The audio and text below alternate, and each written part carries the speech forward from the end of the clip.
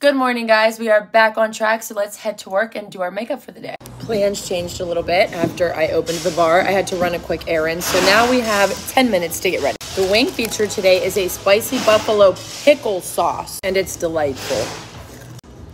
Well, it's looking like I forgot foundation and powder, so I don't think I'm gonna do my makeup today. I don't even have a tinted moisturizer in here. Nothing.